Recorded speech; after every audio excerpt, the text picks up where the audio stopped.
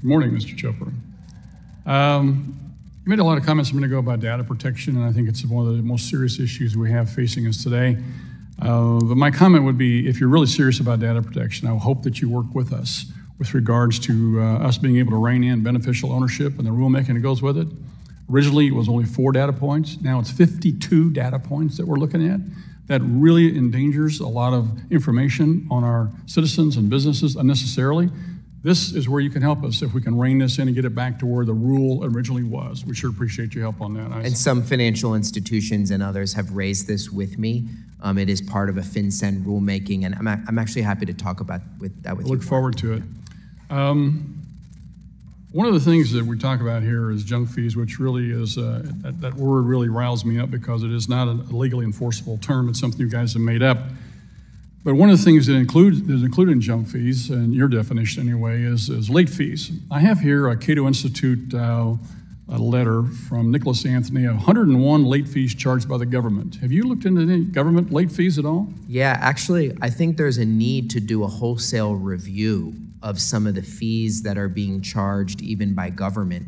There has been ongoing discussions about how to make sure that they're in line with what Congress wanted, that they are sensible, that we have a good policy around that. So I would really support looking at a lot of those fees. Mr. Chairman, I'd like to introduce for the record, without objection, the letter. Without objection. Thank you. Also, title insurance. Director Chopra, Congress explicitly omitted the business of insurance from CFPB statutory authority under Dodd-Frank. In fact, the business of insurance was explicitly excluded from the jurisdiction of CFPB because it's effectively regulated at the state level. You've confirmed under oath and on the record before this committee that the CFPB has no authority to regulate the business of insurance. Do you stand by that? Correct. The business of insurance is in the FTC Act, the CFPA, it's in the McCarran-Ferguson Act. It describes a certain set of activities related. So why are you asking for information with regards to title insurance fees and trying to get in there and get in that business? Well, just so you know, we do regulate aspects of insurance. Certainly the Real Estate Settlement Procedures Act, the CFPB, I think for years has taken enforcement actions related to title.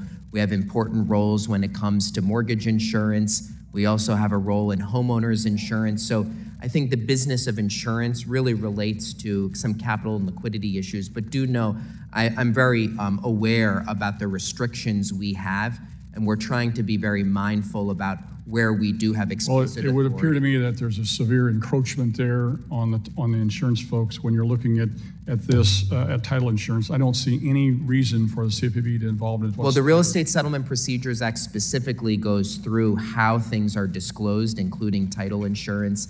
It also talks about if it's correctly disclosed, where is your authority? Well, I'm happy to share with you. We have a range of authority as it relates to insurance in the mortgage market. And again, as it relates to the business insurance that the state regulators oversee, we respect their role completely. Okay, very good. You talked a minute ago about credit cards for medical payments. And, you know, I wrote a letter to you some time ago. In fact, it was almost a year ago, actually, back in October of 23. And I got a letter back that didn't answer my questions with regards to that. I'm very concerned. It's a good way for some people to pay their bills.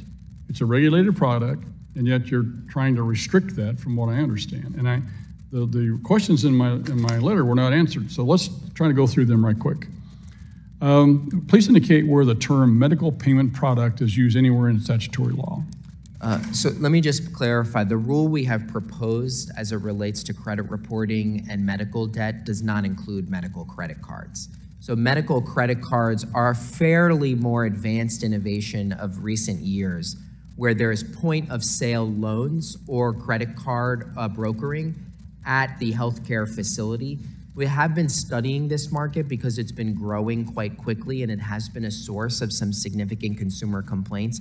We have not taken any sort of specific action on it, but I think we do want to understand when a patient Where's your authority to do that? Under the Truth in Lending Act.